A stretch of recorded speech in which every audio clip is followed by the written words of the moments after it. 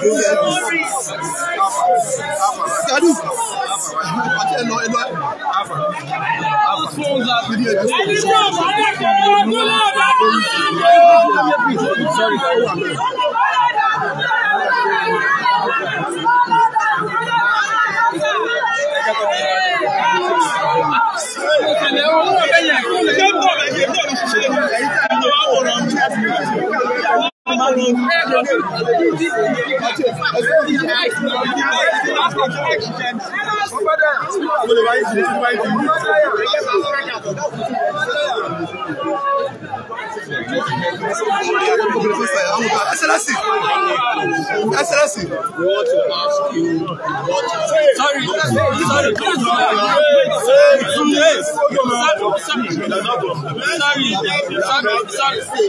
Well, you know that I'm not an election observer.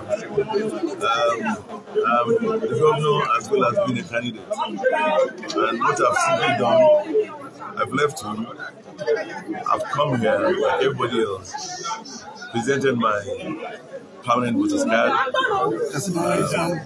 duly accredited, and I've cast my vote. From what I've seen, people are casting their votes.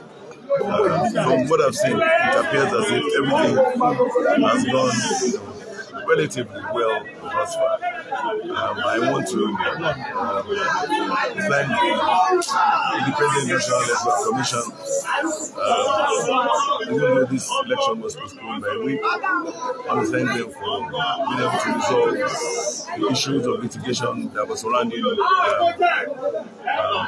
voting, and also being able to reprogram the BVAS machines so that elections can happen today. So I hope that what I've seen about voting in it is what is obtaining everywhere.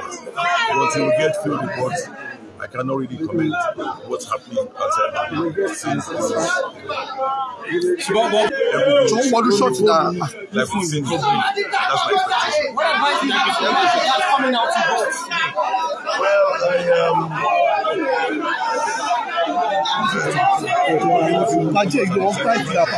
because it is their civic responsibility.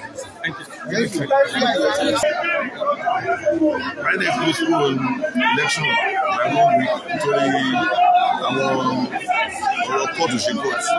So mo dúpẹ́ lọ́wọ́ pé wọ́n yanjú ẹ̀ àdé ìdìbò lẹ́nìí. Polling booth ní eléyìí ìrẹ́lẹ́ pé àwọn èèyàn jáde wọ́n dẹ̀ ìdìbò gbogbo ẹ̀ ó ń lọ pẹ̀sẹ̀ àti lẹ́sẹ̀. Gbogbo ọ̀rọ̀ kan mi ni pé gbogbo àwọn polling yókù náà tó wà all over the state. Gbogbo àmà lọ létò gbogbo àwọn ṣùgbọ́n a máa fi tí sóko láti máa gbọ́ bí ó ṣe ń lọ sí polling ní tiwa ká lè lọ dìbò ká má jà ká má sì jà.